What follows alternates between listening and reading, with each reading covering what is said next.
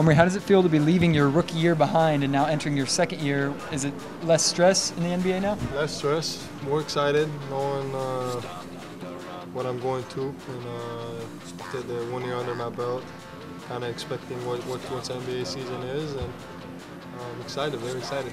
What were your and the team's focus points over the summer? Just try to come back and training camp and get together, know each other, and just try to make the playoffs this year. We know we got a good team this year. We like our chance to go to the playoffs, and we just got to go out there and play as a team. What should Sacramento, the fan base, and the NBA be excited about for the upcoming season from the Sacramento Kings? Just our depth. We're talented.